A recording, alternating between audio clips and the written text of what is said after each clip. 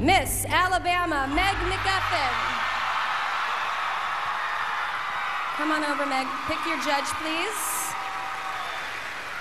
Okay, Tara Kiley. Hey. According to a poll released this week, Donald Trump is leading Republican candidates by 32% of the votes. Why do you think he's leading by such an overwhelming margin?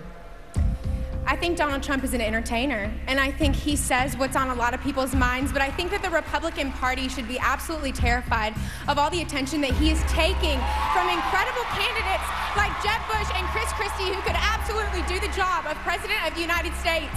And if I were a Republican, I would absolutely be terrified of that. Thank you. Thank you so much.